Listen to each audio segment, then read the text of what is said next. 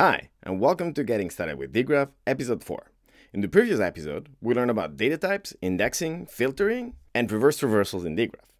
In this episode, we'll learn about using multi-language strings and operations on them using the language tags. Strings in Dgraph are UTF-8 format, and Dgraph also supports values for string predicates types in multiple languages. The multilingual capacity is particularly useful to build features which require you to store the same information in multiple languages. So let's learn more about them. Let's start by building a graph to store food reviews. Here's the graph model. You can see there are three entities in this graph: food, comment, and country. Every food item is connected to its reviews via the review edge, and every food item is connected to its country of origin via the origin edge. Let's add some reviews for some fantastic dishes.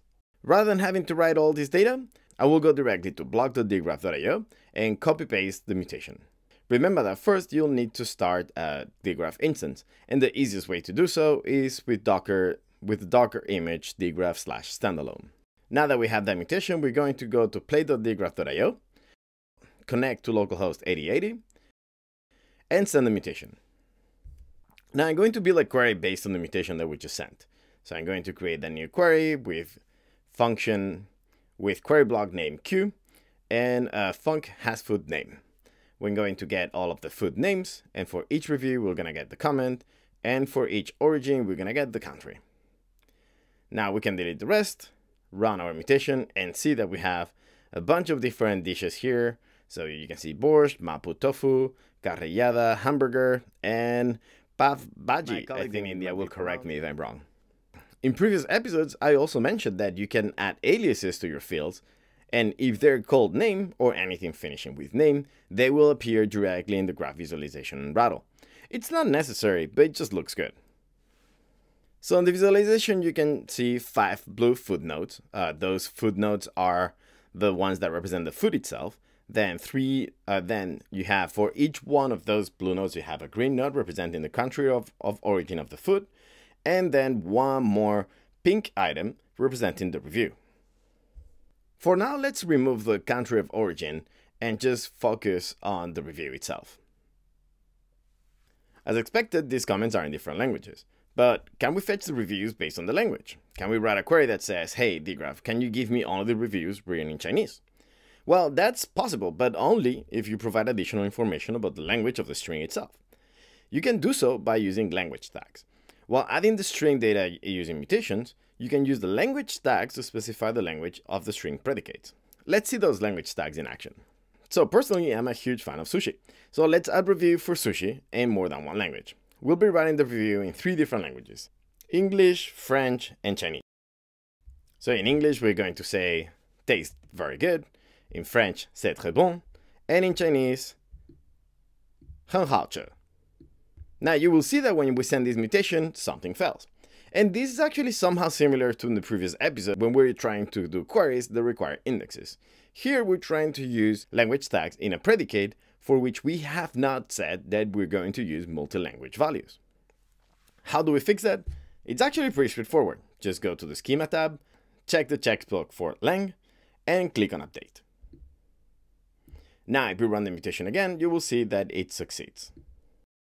Great, so now let's try to fetch that data that we just created. I'm going to create a new query block for which the function is going to say that the food name needs to equal sushi, and then I'm going to get the food name, and for the review, I'm going to get the comments. Now, when you run that, it will fail. Why? Well, because we're trying to do equality on a predicate for which we have not defined any index. The solution is, again, going to the schema tab, selecting what kind of index you want to have. So in here, since we're doing equality, you could go with either exact or hash. We're gonna go with exact and click on update. Now, if you run that mutation, you will get some data. Great. You can see that we get the data saying that sushi tastes very good. But where is the data about French and Chinese? Well, you can actually request those by using comment add fr for French or comment add zh for Chinese. These are actually the ISO codes for the languages, French and Chinese, and they're exactly the same we use during the mutation. Now, this doesn't mean that you always need to use ISO codes for the language tags. You could actually use any kind of codes, but using standards will make it easier for you as you will not have to document all of the values. So now when we have this query, we can request the comment, comment in French, and comment in Chinese. Comment is the comment that we gave without giving any information about the language.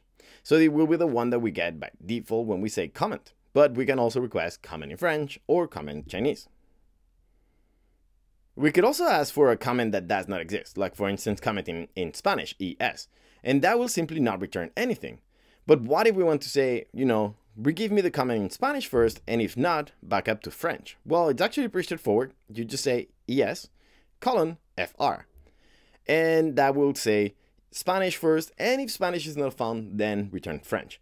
Finally, if you want to find anything, you can do dot. So when you request comment at dot, this will return the untagged string. But if not found, it will return a review in any of the languages that are available. In any case, it will only return one value. You can use dot at the end of any value. So for instance, here I'm going to say, I want to get Chinese, then French, then dot. This will return Chinese because it was available. But if it was not, it will return French. And if French was not available, then it will return first the untagged value. Or if that one was not available either, any of the languages available. But in any case, here you're always returning only one single value. What if you wanted to fetch all of them? Well, simply replace dot with star. And star will return all of the languages available for the predicate, including the untagged one.